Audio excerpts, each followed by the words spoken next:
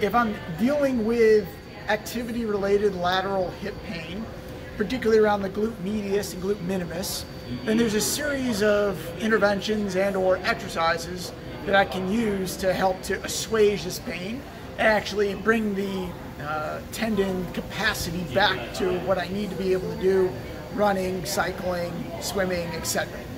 So the first is to reduce the low-level irritation that you have within the hip and or the muscles.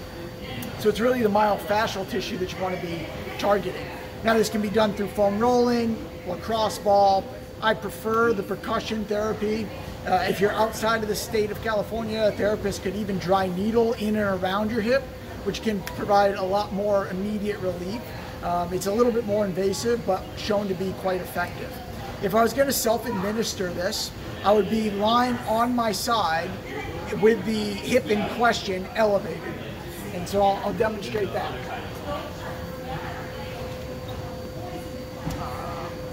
And before I begin, it's actually really important to do some self-assessment. So oftentimes, when we're having lateral hip tendinopathies or pain, there can be some limitation in our range of motion. For instance, one of the things that can be limited is our hip flexion.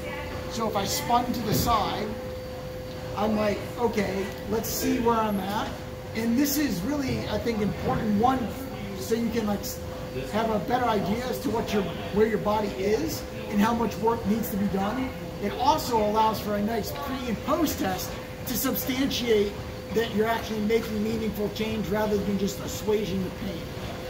So first test would look like this, where I would bring my knee up as far as I can without like tilting my pelvis, and with my opposite foot as is, without my foot rising up or my knee flexing. I would get a gauge by looking at the top of my knee and where it hits on the wall or the ceiling in question. I bring it back down, I bring my other one up, and you can see the limitation that I have in my left side. This should go just as high as my right, but it stops short of that. Additional self-tests that I do and perform is that I often know that my hip, when it's stiff, will be limited in its abduction. What does that mean? So if I sit here like this and I drift my leg off to the side, do I get encroachment on the outside, and how far does it go relative to my other side? And I'm blocked there, but usually this leg would go further. The other self-test is you can sit in a long seated position, and I'm going to actively distract my leg as if I'm going to push through my heel, and then I'm going to look at how much external rotation I have versus how much internal rotation I have. And you can see that sucks on my internal rotation. I should have more than that. And I actually feel the tension just here.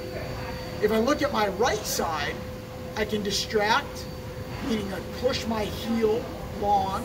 I can externally rotate quite well, and I can internally rotate quite well. Again, internal rotation is still limited, but better than what is my left, which barely gets past neutral.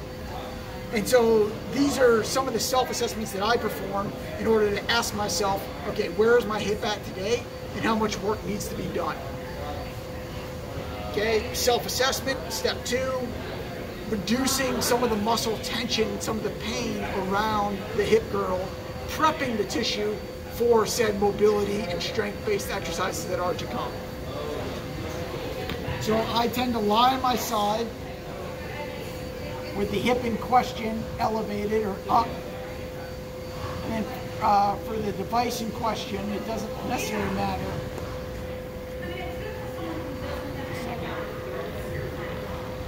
Okay, so here's my lateral hip. You can kind of feel your bone.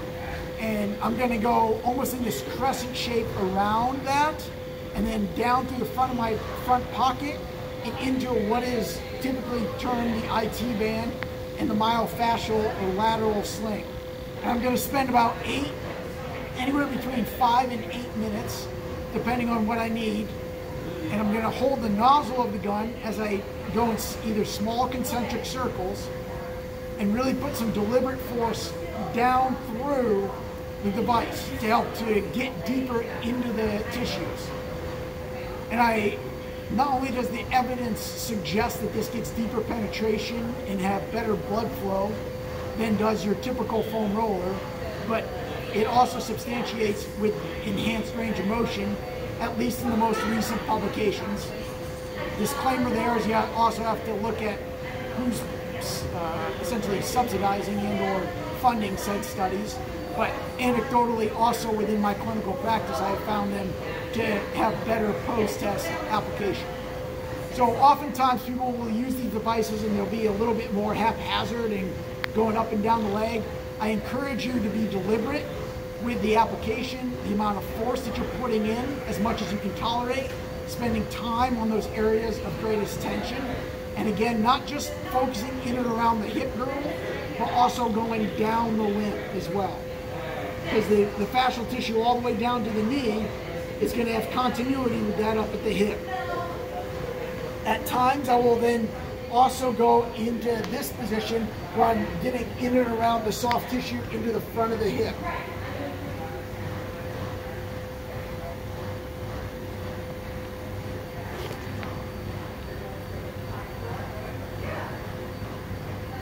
Again, anywhere between 5 and 10 minutes, 8 is usually kind of the sweet spot. And then again, as much pressure into the device as I possibly can. Sometimes people need a family member or someone else to be able to apply it, depending on your mobility and where your shoulder range of motion is at. Okay, that primes the tissue. We have a sense of where I'm at, and you can already see that my internal rotation has immediately improved compared to what it was when I started. But we've only just scratched the surface. Those results are likely just temporary. So then what I need to do is, before I work on the rotation of my hip, I need to actually ensure or maximize my mobility in what is called the sagittal plane. Human nature, particularly on our left hip, more so than our right, but across the board, we tend to be forward facing and forward trajectory in our motion, our day-to-day. It's just how our central nervous system orients itself to the world. And thus, we have this tendency, that in combination with our breathing mechanics, to be in this anterior pelvic tilt. Our ideal is to relatively come to more of a neutral pelvis. We don't have to be tucking our tail, walking around like this. It's really just more a relative pulling of our hip forward. The reason why this is significant for hip health is if I'm in this anterior pelvic tilt, I'm going to have additional compression in the front and lateral side of my hip. So I need to do some type of mobility to get myself back into this neutral position. If I want to, depending on how your symptoms are, you could go into a kind of a stretch regimen.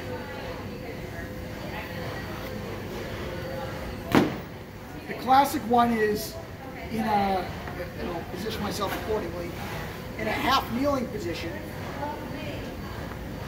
I'm gonna first squeeze my glute, bring my belt buckle up, and go into that posterior pelvic tilt. I'm gonna then take my foot and bring it off to the side so I'm slightly internally rotated. Immediately I feel some tension in the front of my hip. Now, by all means, you could be using your massager or some type of foam roller or what have you and do your soft tissue in this stretch position. That's fine.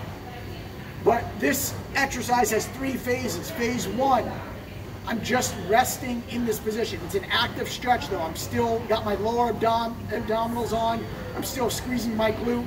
I'm slightly translating forward, and the tissues need at least a minute under the stretch position. 4 seconds in, 8 seconds out. Again, I can continue to do soft tissue here if I need to. Phase 2 is going to be more of an active element. So I'm going to imagine with my left leg, I'm going to slide the mat forward. I'm going to mount myself in my right leg, and then I'm going to try and do this. I'm going to try and do this scissoring motion with my legs. But no motion will actually occur. But this internal tension that I'm building is making meaningful changes on the front of my hip. Be sure to continue to squeeze your glute. Continue to slide those feet in opposite direction for 30 seconds as hard as you can go. I call it your safest, greatest contraction. You don't want to cause any discomfort in your hip, but you want to feel like I'm doing a lot of work. I'm even sweating a little bit, and I'm really starting to feel the tension in the front of my hip. Phase 3, I'm going to go in the opposite direction. Now I'm going to try and slide the blue mat back as I slide my foot forward. And I'm going to do that for, again, 30 seconds. Hard, as much vigor as I can, but without coming out of my posterior pelvic tilt and or neutral position. As I do that, I feel good glute activation. I feel tension continuing in the front of my hip. It should be a high intensity isometric exercise. Okay, so that's option 1. Option 2 would actually be doing a strength exercise to help with this. Okay, so if you want to come around this side, I think I'll give you a better perspective here. Maybe onto the side here. So if we add resistance to a muscle that's elongating, it actually has a more potent effect on the tissue in question and on our joint health than does just stretching alone. And so that's what I'm going to demonstrate here. I'm going to go into a stride stance. I'm going to go into a slight posterior pelvic tilt. You can notice that my waistline and my belt is as level to the floor as I possibly can get. I'm going to load through my back foot about 60 to 70% compared to my front. I'm then going to drop my back knee down towards the ground over the duration of about 10 seconds. So it's going to look like this. I like to have something to hold on to because it allows me to maintain good mechanics as I load this tissue. And so it'll look like this. 1, 1,000, 2, 1,000, 3, 1,000, 4, 1,000, 5, 1,000, 6, 1,000, 7, 1,000, 8, 1,000, 9, 1,000, 10. Maintaining posterior pelvic tilt. I have a straight line between my shoulder, hip, and knee. And then I shift forward, I come up, I reset, I repeat. I would do a minimum of 1 set of 10. Ideally, working myself up to about 3 sets of 10. And you can consider, yes, there's strength inputs involved with this, but really it's daily maintenance of my hip mobility. Once we've gotten our anterior and posterior pelvic tilt and hip, so there's a little bit more flexibility in the front of our hip, we can now go into some rotational based movements because the orientation of the ball in the socket is ready for those movements. Now, I like this if you have access to a cable machine at your gym or what have you. You got your home set up, great. You can utilize this, but not necessary. So I'm going to show you like just the home version first, and then we can go into the cables. So again, I'm going to be doing some isometric work here. I'm going to be in a side plank position, something like this. Again, left hip is the one in question. You can notice that I should have a relatively straight line from my nose down to my navel, and my hip is in a relatively neutral position. So if I spun like that, you can see it there. I'm going to tuck my tail, again allowing for clearance in the front of the hip, and then I'm going to do some isometrics with my rotation. I'm going to try and go into internal rotation of my hip. That is to say, I'm going to try and lift my foot up like this, however, without compensation. So if I really lock myself in, posterior pelvic tilt, and now try and lift my foot. So me driving in the ground and lifting foot like this, it's actually very difficult for me to be able to do so. But I'm going to, despite the difficulty and despite the lack of articulation or movement that occurs at the foot, the internal forces that I'm driving with the muscle activation at my hip is going to be therapeutic and make meaningful changes over time, such that I could even potentially go higher. But don't focus on the height, focus on making sure that I'm in this posterior pelvic tilt and lifting hard. I'm going to do about 5 rounds of 30 to 40 seconds. where I'm lifting, lifting, lifting, lifting. Again, 30 seconds. I'm giving everything that I possibly can without going into my anterior pelvic tilt and without compensating to get my foot to go higher. Simultaneously to that, I'm going to mix it up where not only do I go internal, but I also do some external range of motion or strength inputs. So what this is going to look like, I'd be like this, right? And imagine that I'm going to drive my foot into the ground. I use the mat there only so you can appreciate it, not necessary.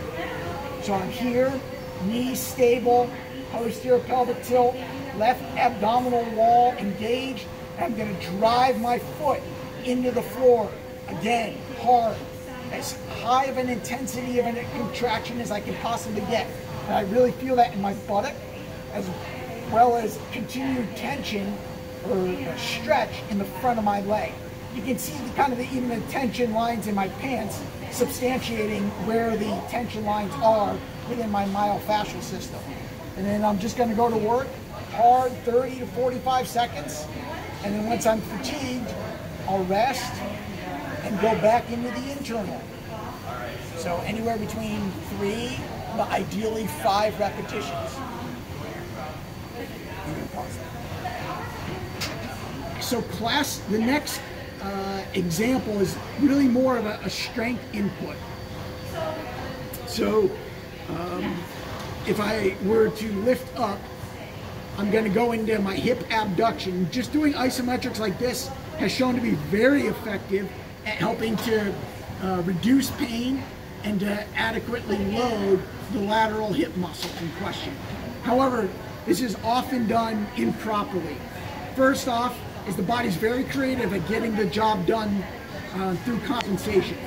The first would be that you can notice that I can like lift my pelvis and literally side bend my spine to lift my leg. So with my top hand, I'm going to push hip down, squeeze buttock hard, and I'm going to lift up and back without getting this kind of accordion action or side bending at my spine. Second compensation is that people often will drift their leg forward. This is simply just loading the improper tissue here. I'm really trying to elongate my leg, pelvis here, and I'm lifting up and back. I'm going to breathe in, breathe out. This. I can even use a small band around my knees if the weight of my leg is essentially too light. And I really feel it in my posterior lateral glute, like right here. And I'm going to be holding it for 30 to 45 seconds. The height matters not. You want to get to your end range as far as you can, but without compensation, without really extending here and or without letting the leg drift forward.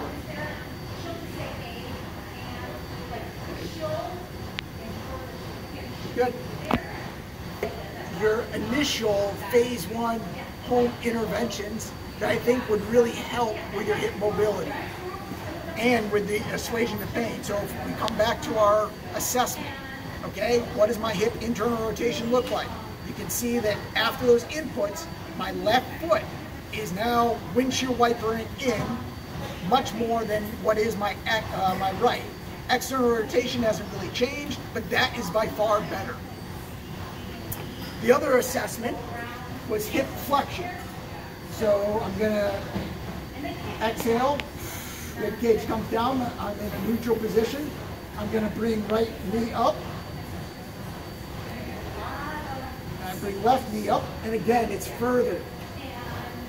Last assessment, self-assessment, was the hip abduction.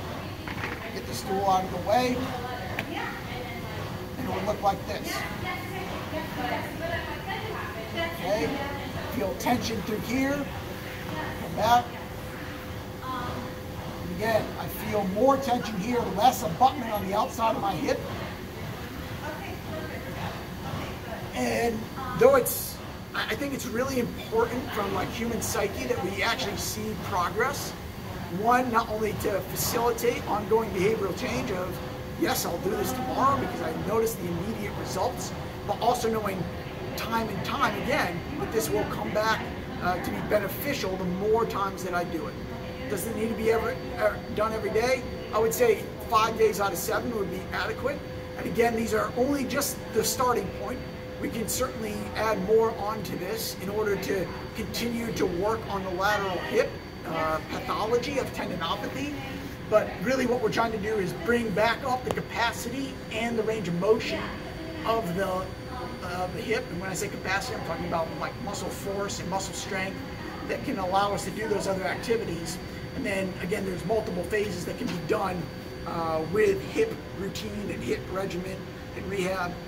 But this is hopefully a good starting point, especially if you're working towards a run that you have coming up, be it recreational or otherwise.